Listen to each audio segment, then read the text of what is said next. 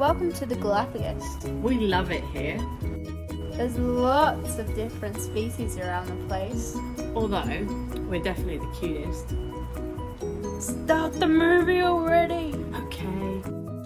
Situated in the equatorial eastern Pacific Ocean, the Galapagos is a unique volcanic archipelago of basalt islands encompassing an astonishing degree of both terrestrial and marine biodiversity. Surprisingly, the marine ecology here is largely temperate due to the area's unusual bathymetry and both the Humboldt and Cromwell deepwater currents. This creates strong upwelling of cool nutrient-rich water and a highly diverse ecosystem. Together, this creates both bottom-up processes, whereby productivity regulates community biomass, and top-down processes, whereby predation regulates biomass. Particular organisms are known to attribute to both these processes, particularly within subtidal assemblages. Unlike a typical tropical setting where corals flourish, here the habitat formers build the subtidal structures and hence the assemblages are algae and invertebrates. On sloping rocky reefs, macroalgae are dominant. However, on a vertical wall such as Kicker Rock, this shifts to encrusting invertebrates such as sea fans, sponges, ascidians, hydroids and barnacles.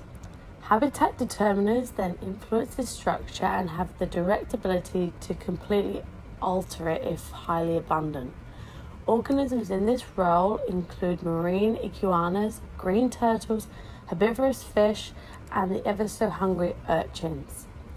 Although small, these spiny critters have the capacity to transform kelp beds into barren rock. Habitat responders are those who just exist within the habitat without instigating change. This encompasses those such as sea cucumbers, sharks, sea lions, and fish. However, many of these organisms constitute significant fisheries within the region and thus they have an indirect potential to alter the subtidal assemblage. Although there's no commercial fisheries within the Galapagos Marine Reserve, artisanal fishing is carried out for more than 70 species of fish and invertebrates. This includes the Galapagos grouper, bacalao, mackerel, wrasse, lobster, and the poaching of sea cucumbers, despite them being declared effectively extinct.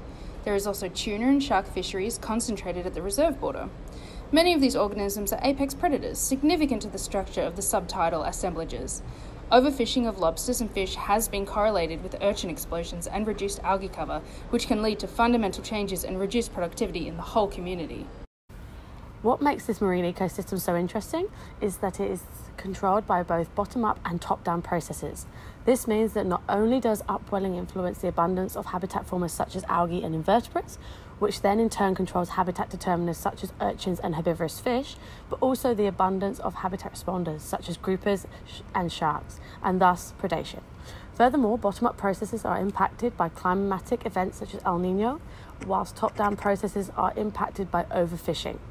Changes to either processes can cause a domino effect within the food chain and seriously alter the delicate dynamics of these subtidal ecosystems.